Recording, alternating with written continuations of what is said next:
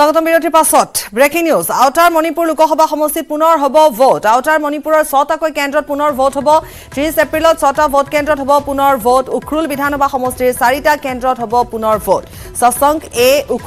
Ukhrul D1 আৰু উখৰুল Fত হ'ব পুনৰ ভোট গ্ৰহণ সিংগাই বিধানসভা সমষ্টিৰ এটা ভোট কেন্দ্ৰত পুনৰ ভোট হ'ব কাৰং বিধানসভা সমষ্টিৰ আইনাম A1ত হ'ব পুনৰ ভোট মুঠৰ পৰত আউটাৰ মণিপুৰত পুনৰ ভোট হ'ব বিধানসভা সমষ্টিৰ এটা কেন্দ্ৰত পুনৰ ভোট হ'ব কাৰং আউটাৰ মণিপুৰৰ 6টাকৈ কেন্দ্ৰত পুনৰ ভোট গ্ৰহণ হ'ব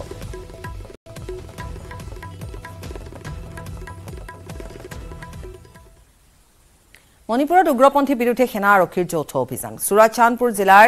খৈৰেণ্টাকত নিৰাপত্তা ৰক্ষীয়ে উৎখাত কৰিলে কুকি উগ্ৰপন্থীৰ 3টাকৈ বাংকাৰ উগ্ৰপন্থী বাংকাৰ ধ্বংস কৰাৰ লগতে উদ্ধাৰ কৰিছে 4টাকৈ ৰাইফল আৰু বৃহৎ পৰিমাণৰ কাঠি সহ গুলি বিষ্ণুপুৰত CRPFৰ ওপৰত চলোৱা আক্ৰমণৰ পিছতে উগ্ৰপন্থীৰ বিৰুদ্ধে অভিযান তীব্ৰতৰ কৰি তোলে মণিপুৰ আৰক্ষী CRPF আৰু শিখ ৰেজিমেণ্টে বিষ্ণুপুৰত সংঘটিত উগ্ৰপন্থীৰ আক্ৰমণত শ্বহীদ হৈছিল CRPFৰ 2 বিষয়া আৰু জোৱানৰ মণিপুৰত শ্বহীদ হৈছিল অসমৰ বৰপেটা জিলাৰ ভাল্লাৰ নাছিৰুদ্দিন সৰকাৰ উগ্ৰপন্থীৰ আক্ৰমণত আহত হোৱা আন দুজন জোৱানক ভৰ্তি কৰা হৈছে চিকিৎসালয় বিষ্ণুপুৰৰ নাৰায়ণ সেনা IRB পোষ্টত সংঘটিত হৈছিল উগ্ৰপন্থীৰ আক্ৰমণৰ ঘটনা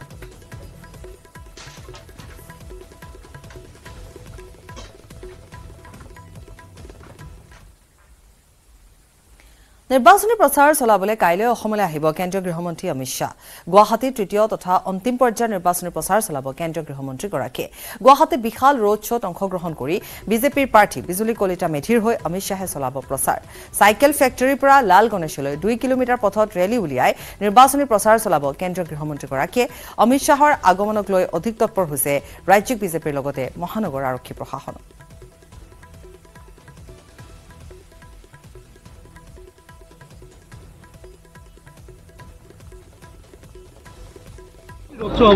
এইটো লাষ্ট মেগা মিটিং গৃহমন্ত্ৰী ডাঙৰীয়াই গুৱাহাটীত এটা ৰোড শ্ব' কৰিব তাৰ পিছত আৰু আমাৰ কোনো নেতা নাহে আহিব লাগে ইয়াত আহাত কি আপত্তি ইয়াত অসমতো যোন আহে আমি তাকে নিৰাপত্তা দিওঁ ভাল কৰি উভতাই পঠাওঁ ইয়াততো আৰু কোনো এটা প্ৰিয়ংকা গান্ধীলৈ মোৰতো কোনো মইতো নাভাবোঁ যে বহুত গ্লেমাৰাছ তাকে লৈ কিবা চিন্তা কৰিব লাগে আপোনালোকে ভাল পায় আপোনালোকে সোধে মই নুসুধোঁ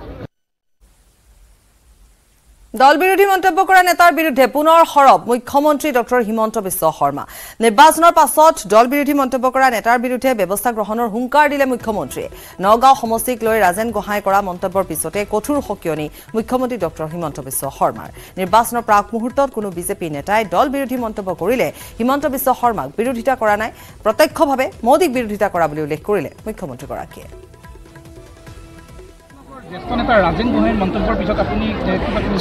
কোনো বিজেপি দলৰ কোনোবা নেতাই ইলেকশ্যনৰ আগদিনাখন বা আগমুহূৰ্তত যদি দলৰ ক্ষতি হোৱা মন্তব্য দিয়ে তেতিয়াহ'লে তেওঁ হিমন্ত বিশ্ব শৰ্মাক বিৰোধিতা কৰা নাই ডাইৰেক্টলি প্ৰধানমন্ত্ৰী মোদীক বিৰোধিতা কৰিছে কাৰণ এই ইলেকশ্যন হিমন্ত বিশ্বৰ ইলেকশ্যন নহয় এইটো মোদীৰ ইলেকশ্যন আমি মোদীজীৰ কাৰণেহে ইয়াত কৰি ফুৰিছোঁ গতিকে পুৰণা নতুন ইয়াত কোনো নাই ময়ো 10 বছৰ ঘাম দিলোঁ বিজেপিৰ কাৰণে সেইকাৰণে এতিয়া ইয়াত নতুন পুৰণা বুলি ইয়াতে এইবিলাক কথা কৈ লাভ নাই 10 বছৰ মানে জীৱনৰ এটা বহুত ডাঙৰ যুগ বুলি কয় গতিকে এতিয়া এইবিলাক নতুন পুৰণা আমি বিজেপিত নামানো বিজেপিত আজি অহাজনকো আমি সমান মৰ্যাদা দিওঁ পুৰণাজনকো সমান মৰ্যাদা দিওঁ গতিকে এইবিলাক কথা যোনে কৰি থাকে কৰি ভাল পায় তেনেকুৱাৰ ওপৰত এই ইলেকশ্যনৰ পিছতে দলে ব্যৱস্থা ল'ব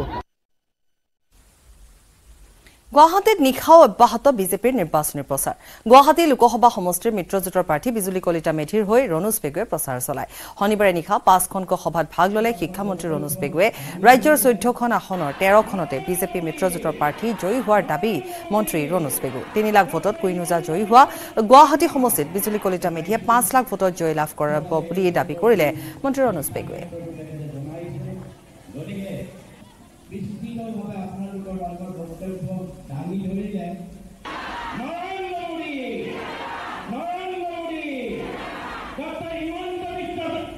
ৱাৰ্ডৰ হাউকুচিত আমাৰ পাৰিষদ বিজু মেধি ডাঙৰীয়া তেখেতৰ লগত আজি আমি ইয়াতে সভা অনুষ্ঠিত কৰিলোঁ ৰাইজৰ বিপুল উৎসাহ উদ্দীপনা আছে আজিৰ দিনটোত মই কৰা 3খন মিটিঙত যথেষ্ট সংখ্যক সংখ্যালঘু সম্প্ৰদায়ৰ লোকেও আজি আহি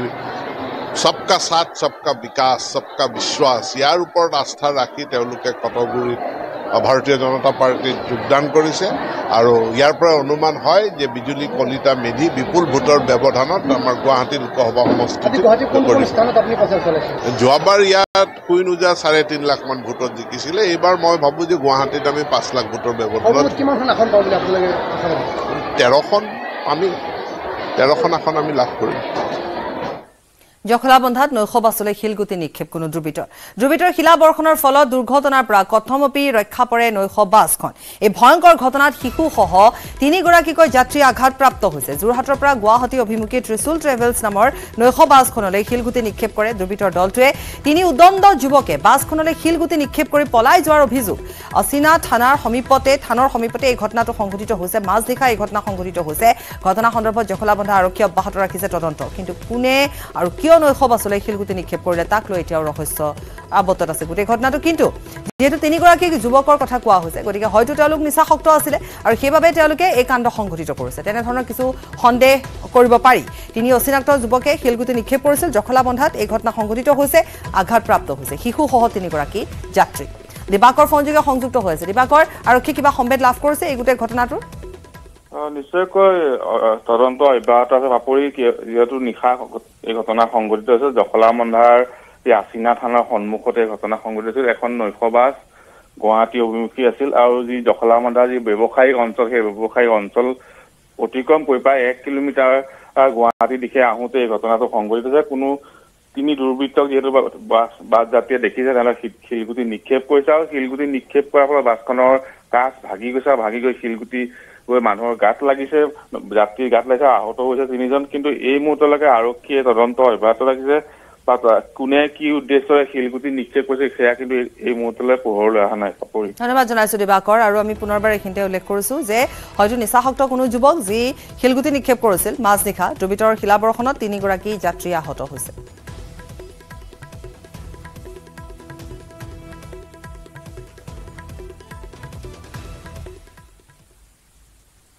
নাগালেণ্ডৰ বাহনেৰে ভৰিছে বুকাজনৰ পেট্ৰল পাম্প বাহনত তেল ভৰোৱাৰ লগতে নিত্য ব্যৱহাৰ্য সামগ্ৰী ক্ৰয় কৰিবলৈ বুকাজনত ভিৰ কৰিছে নাগালেণ্ডৰ ৰাইজে কিয়নো অনিৰ্দিষ্ট কাললৈ বন্ধ ঘোষণা কৰা হৈছে ডিমাপুৰ চেম্বাৰ্ছ অফ কমাৰ্চ আৰু কোহিমা চেম্বাৰ্ছ অফ কমাৰ্চে ঘোষণা কৰিছে এই বন্ধ উগ্ৰপন্থীৰ ধন দাবী কৰাৰ বিৰোধিতাৰে শুকুৰবাৰৰ পৰা বন্ধ ঘোষণা কৰিছে ডিমাপুৰ চেম্বাৰ্ছ অফ কমাৰ্চ আৰু কোহিমা চেম্বাৰ্ছ অফ কমাৰ্চে ডিমাপুৰত পেট্ৰল পাম্পৰ লগতে সকলো বন্ধ কৰি দিয়া হৈছে সকলো ব্যৱসায়িক প্ৰতিষ্ঠান অনিৰ্দিষ্টকালীন বন্ধৰ ফলত স্তব্ধ হৈ পৰিছে ডিমাপুৰৰ সাধাৰণ জনজীৱন ইপিনে ধন দাবী কৰি ব্যৱসায়ীসকলক হাৰাশাস্তি কৰি অহাৰ অভিযোগ চেম্বাৰ্ছ অফ কমাৰ্চৰ ধন দাবী কৰা সংগঠনৰ বিৰুদ্ধে শীঘ্ৰেই পদক্ষেপ গ্ৰহণ কৰাৰ দাবী প্ৰতিবাদী চেম্বাৰ্ছ অফ কমাৰ্চৰ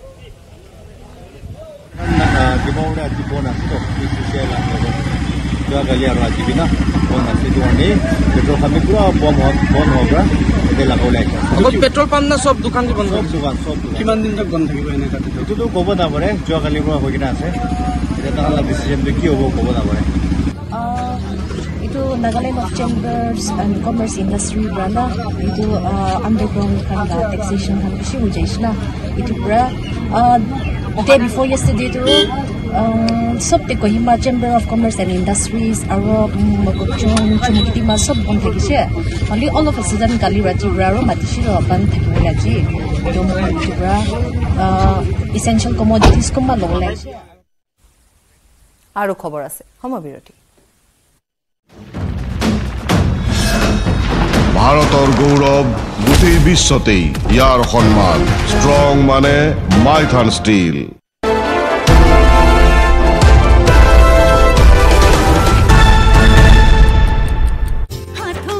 কন্যা আৰু তেওঁলোকৰ পুত্ৰয়ও একে বাট বাছি লৈছিল আৰু তাৰ পিছতে পিতৃ মাতৃয়েও সেই সন্যাসৰ বাট বাছি ললে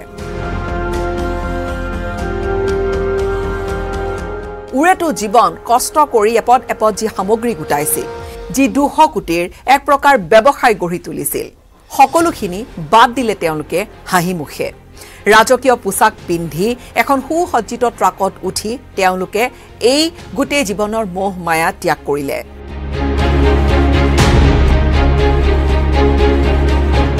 এই যাত্ৰা তেওঁলোকক সংগ দিছিল তেওঁলোকৰ পৰিয়ালৰো বহু সদস্যই তেওঁলোককো পৰিয়ালৰ সদস্যসকলকো সেই বিশেষ সুসজ্জিত বাহনখনত দেখা গৈছিল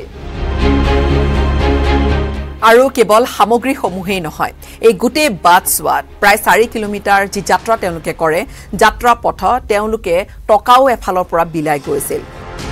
টকাৰ পৰা সম্পত্তিলৈকে এপদ সামগ্ৰীলৈকে সকলো এৰি সন্যাসী হোৱা এই 200 কোটি টকাৰ যি ব্যৱসায় এৰি সন্যাসী হোৱা এই বিশেষ দম্পতিৰ চৰ্চা এতিয়া গুজৰাটৰ বিভিন্ন জনৰ মুখে মুখে আপুনি কি ভাবে এই ঘটনা সম্পৰ্কে নিশ্চয় কমেন্ট কৰিব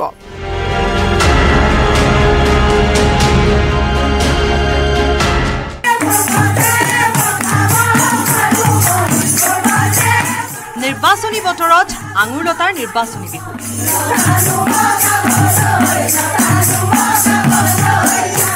বিহুৰ লগতে নাম বিয়ানাম ঘোষাৰ সুৰতো নিৰ্বাচনী গীত আঙুৰলতাৰ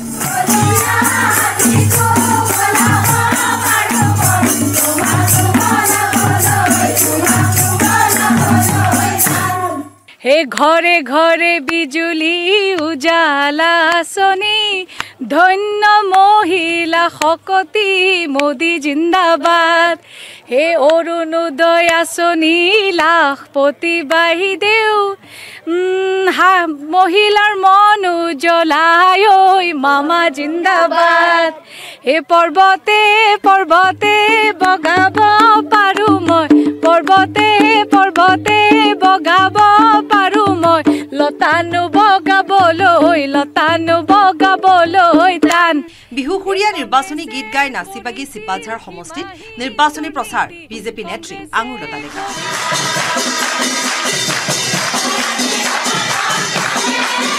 আঙুৰলতা ডেকাৰ নেতৃত্বত গাঁৱে গাঁৱে দৰং ওদালগুৰি লোকসভা সমষ্টিৰ বিজেপি প্ৰাৰ্থী দিলীপ শইকীয়াৰ হৈ প্ৰচাৰ চলাইছে বিজেপি মহিলা মৰ্চাই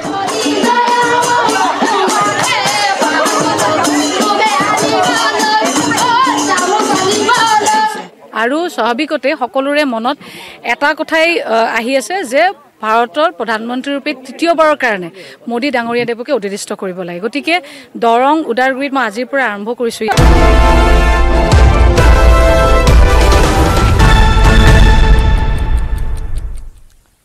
বিৰতিৰ পাছত সদৌ ডিব্ৰুগড় ছাত্ৰ সন্থাৰ উদ্যোগত চৌকিডিঙি খেলপথাৰৰ বিহুত পাপনৰ চমক এটাৰ পিছত আন এটা জনপ্ৰিয় গীতেৰে লক্ষাধিক লোকক আপ্লুত কৰিলে অংগৰাগ পাপন মহন্তই নিজৰ সুকীয়া শৈলীৰে ডিব্ৰুগড়বাসীৰ মন মুহিলে পাপনে সংগীতানুষ্ঠানত পাপনৰ সৈতে দেখা গ'ল নৱপ্ৰজন্মৰ প্ৰতিভাৱান কণ্ঠশিল্পী সানিধ্য ভূঞা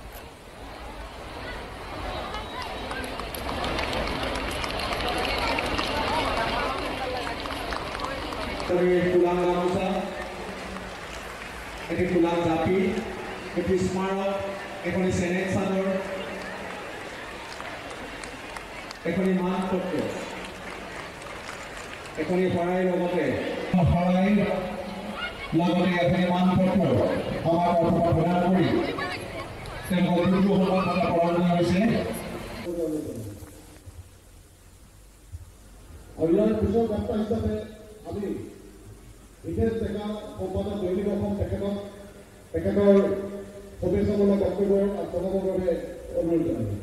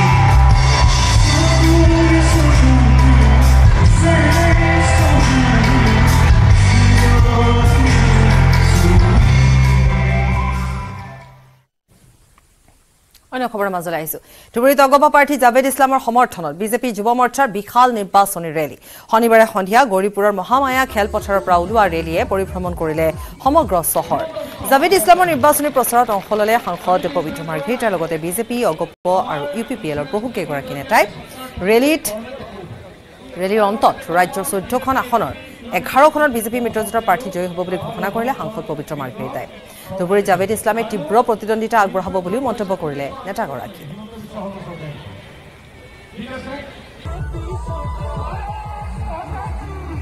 ব্যাপক জনসমৰ্থন লাভ কৰিছো আৰু আমি আশাবাদী সেই ইতিবাচক চিন্তাৰে পৰৱৰ্তী সময়ত তিনিখনত যিদৰে মসৃণ বিজয় আৰু চতুৰ্থখন আমাৰ ধুবুৰীটো আমি ৰণক্ষেত্ৰত কঁকালত টঙালি বান্ধি আমাৰ কাৰ্যকৰ্তাসকলে ইউপিপিএল গণশক্তি আৰু ৰাভা যৌথ মঞ্চই সমন্বিতভাৱে ৰাইজৰ সহযোগত আগবাঢ়িছো গতিকে আমি চতুৰ্থখনতো আমি আশাপ্ৰদ ফলাফল দেখুৱাম বুলি আশাবাদী এতিয়া গতিকে আমি 14খনৰ ভিতৰত 13খনত আশাবাদী বাকি 14 নম্বৰখনত আমি সম্পূৰ্ণ জোৰেৰে লাগিছো আৰু কেইদিনৰ পিছতে চিত্ৰ স্পষ্ট হৈ পৰিব একেৰাহে 5 বাৰ ভোট দিয়াৰ এটা ভাইৰেল ভিডিঅ' এটা চাঞ্চল্যৰ সৃষ্টি কৰিছে কৰিমগঞ্জত সোশ্যাল মিডিয়াত ভাইৰেল হৈছে এজন ব্যক্তিয়ে 5 বাৰ একেৰাহে ভোট দান কৰাৰ দৃশ্য সন্দেহ কৰা হৈছে ইভিএমত ভোটদান কৰা ব্যক্তিজন পোলিং এজেন্ট আছিল লোকজনৰ ডিঙিৰ পৰিচয় পত্ৰ ওলোমা আছিল দেখা গৈছিল ভোট কেন্দ্ৰৰ ভিতৰত প্ৰৱেশ কৰি লোকজনে কেইবাবাৰো ইভিএমত ভোটদান কৰিছে বহুবাৰ ইভিএমত বুটাম টিপি লোকজনে 5 বাৰকৈ ভোটদান কৰাৰ দৃশ্যই চাঞ্চল্যৰ সৃষ্টি কৰিছে কৰিমগঞ্জৰ ভোট কেন্দ্ৰত সংঘটিত হৈছে এই ঘটনা শুকুৰবাৰে দ্বিতীয় পৰ্যায়ৰ নিৰ্বাচন আছিল কৰিমগঞ্জত ভোটদান কৰা লোকজনৰ নাম আব্দুল হামিদ বুলি জানিব পৰা গৈছে 240 নম্বৰ কাবাৰীবন্দ প্ৰাথমিক বিদ্যালয়ত থকা ভোট কেন্দ্ৰটোত সংঘটিত হৈছে এই ঘটনা এজন নিৰ্দলীয় প্ৰাৰ্থীৰ হৈ পোলিং এজেন্ট হিচাপে আছিল আব্দুল হামিদ লোকজনে তেওঁৰ পৰিয়ালৰ 5টা ভোট নিজে প্ৰদান কৰে ইভিএমত আৰু এই ঘটনাৰ পিছতে আৰক্ষীয়ে তদন্ত চলাইছে যদিও কোনো তথ্য লাভ নাই কৰা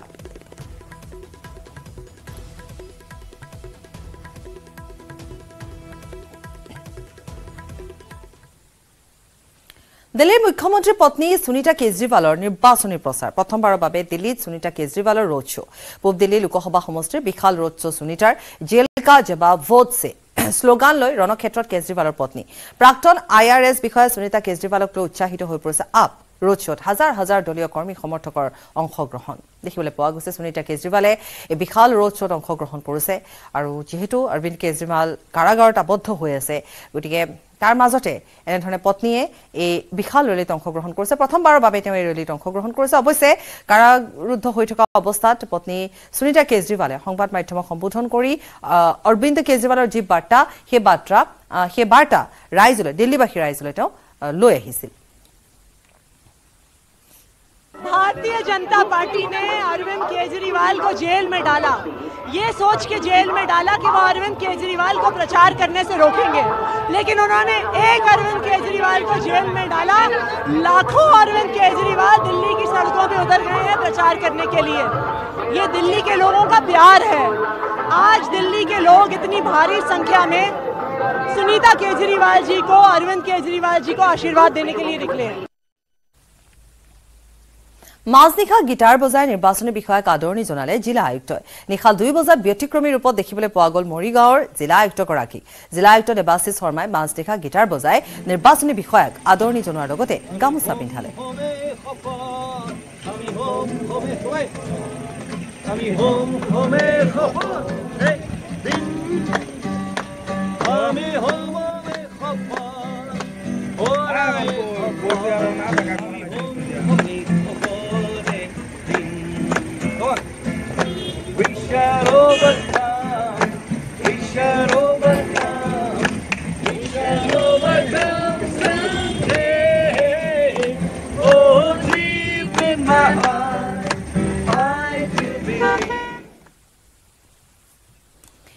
ইয়াৰে সৈতে বাতৰিৰ পৰা বিদায় লৈছো নমস্কাৰ